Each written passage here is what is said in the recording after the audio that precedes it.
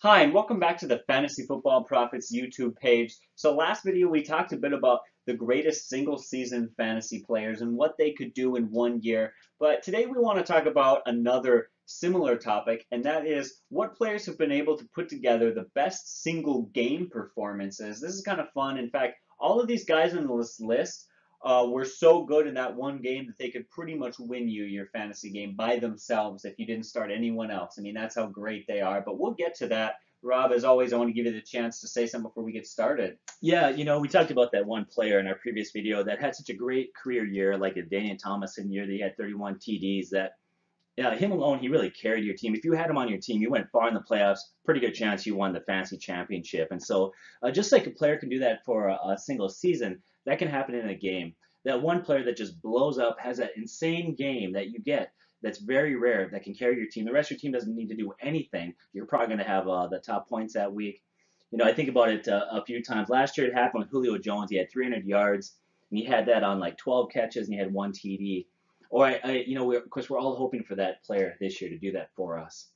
And the games that you watch, you see it where maybe in the first quarter, first 5 minutes, one of your players goes off, gets an 80-yard TD, in the first 5 minutes of the game, and you start to wonder, is that going to be one of those games, one of those career games where they just blow up? And so once again, you get a player like that, and they can carry the load for you that week. And so we want to talk about the best single game statistical fantasy performances of all time by position.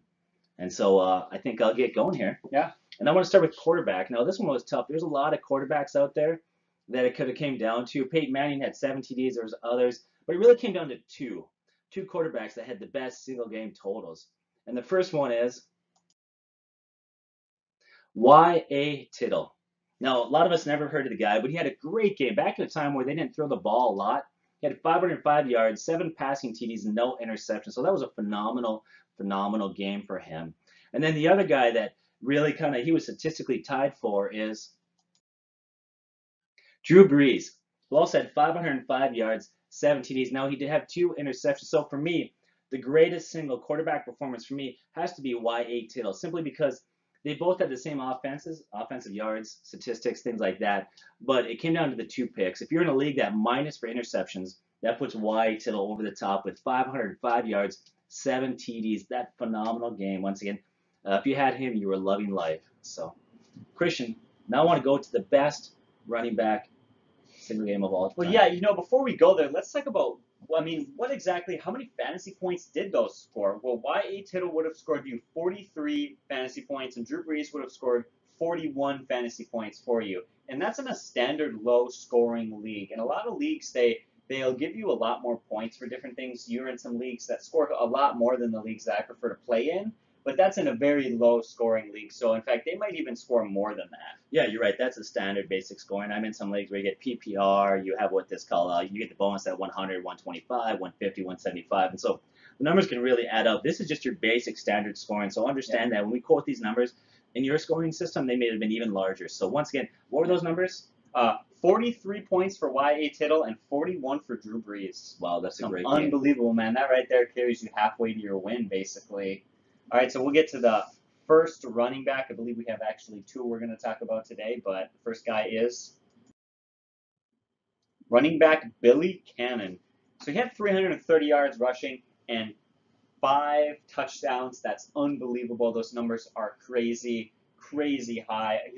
Phenomenal game. I mean, you talked about LaDainian Tomlinson the year he had 31 touchdowns. I mean, this is the LT of a single game sort of version. I mean, if you had him on your team, he practically carried you straight to a win. He actually scored 54 fantasy points.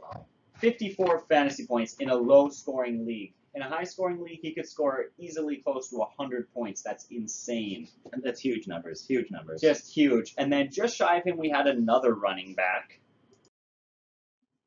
Gale Sayers. Now, he only ran for 202 yards, which is quite a bit less, but he had 4 rushing touchdowns, 1 receiving, and 1 returning. Man, the guy could do it all. Now, not every league would give you credit for the kick return for touchdown. Some leagues would give it credit to the defense, but in a typical standard fantasy scoring league, they would give the player credit and not the defense, and so that's why we put that in there. Yeah, not our leagues. Yeah. But not too many people have heard of Billy Cannon. Most people have heard of Gale Sayers. He was a phenomenal player. His career was cut short by knee injuries, but those are some amazing stats. Yeah, and he scored 52 points. He only came up 2 points short of Billy Cannon. That's unbelievable, man. Those are some crazy stats. Can you imagine if you had both of those guys as your two starting running backs per game?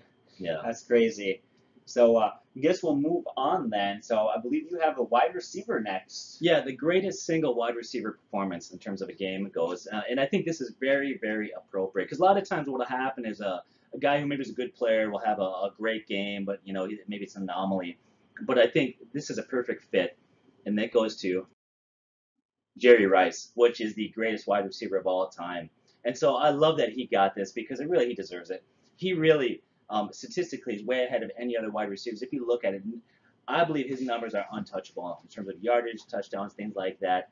And his single game of 225 receiving yards and 5 TDs is insane. That's not including if you're in a PPR or any of those things. Now, what does that convert to fantasy points?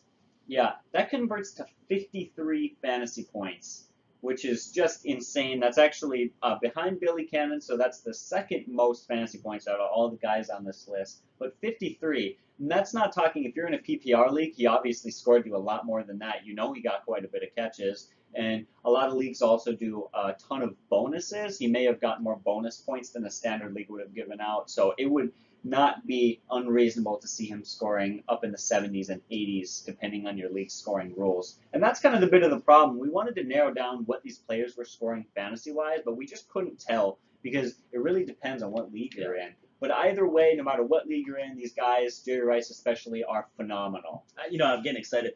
Football season's right around the corner. We had our first 2 drafts. I've got 2 more coming up. I'm getting excited, and I get excited. I'm like a kid in a candy store every Sunday morning. Is this the Sunday I have a huge game? Is this the player that breaks out for me? And so looking at these numbers makes me excited. Just to have a guy that would, if I could get half those out of my receiver, if my guy gets 100 yards and 2 TDs, I'm happy with that. This is phenomenal. So, so I think that goes back to you now for tight end, Christian. All right, tight end. Kellen Winslow Sr. So as we know, there's Kellen Winslow Jr. He played for the NFL for a few years for the Browns and for Tampa Bay, and kind of played all over the place. But Kellen Winslow Sr., I have to say, is probably the better tight end, especially when you look at this one game, 144 yards receiving and 5 touchdowns. He actually got the least amount of yards out of anyone on this list. 144 is pretty low when you don't, and then you basically remember, oh, he's a tight end. That's still quite a bit for a tight end. But he found the end zone 5 times. That's insane. Could you imagine being a quarterback, being able to rely on your tight end in the red zone 5 times for touchdowns? That's insane.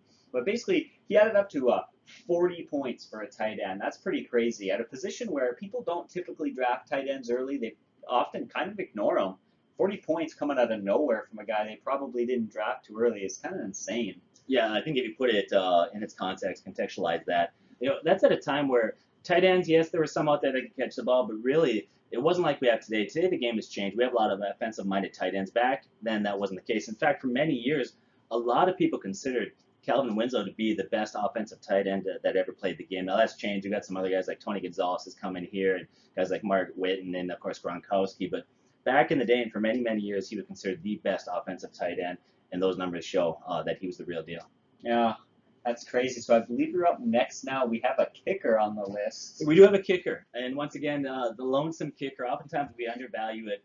But if this guy was on your team, he probably won you the game that week. Now, when we talk about talent for kicker, obviously you can have a great game like this and be a bad kicker. Obviously, you're a talented kicker. But for me, it really comes down to the situation, the game situation you're in. And for this guy, it's the right situation, good kicker, and that guy is Rob Baronis. 26 points, 8 for 8 in field goals. He also had a 2 for 2 in extra points, and he did hit a 52-yarder, so these weren't just chip shots. He had a really, really good game. But the question for me is, what does that convert to for fantasy points? Yeah, if you had him on your fantasy team, he scored you 32 points. Your kicker. That's another position people often throw away. You know how many drafts I've been to where I've seen people just, oh, I'll take my kicker with the last pick, and whoever I get's fine. I don't care. Have this kind of negative attitude for him. But I tell you what, if you started Rob Baronis, he pushed you over the edge that week, and no matter what, you were pretty much guaranteed to win your game. So, that was crazy from a kicker. A lot of people don't expect that. That's more than quarterbacks do on a good week. So, Now, before we get to our final position, which is defense, now years ago, I have to bring this up. I don't mean to, well, actually, you know what I do mean. I love to poke you a little bit. And so Christian's playing, he's in the playoffs, looks like he's going to advance. Most This of his is- players are done. Can I just say, this is kind of like old fairy tales used to kind of be like ways to teach people lessons. You know, Hansel and Gretel was like, don't go off into the woods, kids. This is don't underestimate defense. That's what this Yes, fairy tale That's is. right. So he's playing the playoffs, Christian is, and he's got a huge lead, and it looks like this game is done. And the only thing this guy had left was basically his defense. His defense was Seattle. I was up by over 30 points. 30 points. Everybody's done. All these guys got his defense. Christian's already looking ahead to next week to who he plays. And Seattle goes out and they score like 38 fantasy They points. scored 42. 42, just crushed them. And so I felt bad for you, and I had to laugh. And don't underestimate a defense. And so, who is the greatest defense single game performance of all time? Yeah, you know, a lot of people aren't expecting this one. But the Cleveland Browns in 1989, they had the best statistical fantasy defensive week. They scored 52 fantasy points. They got 52. 52 is unbelievable. They scored 3 touchdowns, got 7 sacks, 6 fumble recoveries, and 3 interceptions.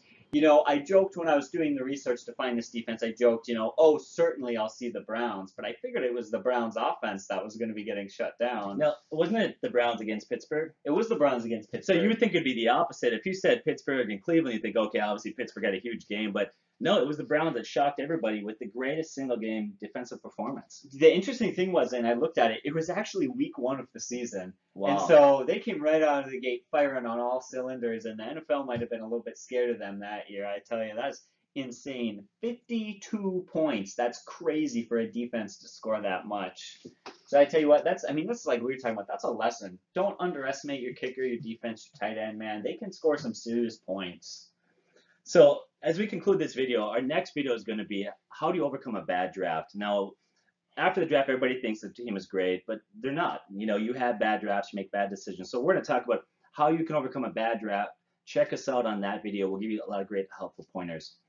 All right, well, we thank you guys so much for watching. As always, subscribe. You have a chance to win a free NFL jersey just for subscribing and watching our content. As always, God bless, and thank you guys for watching.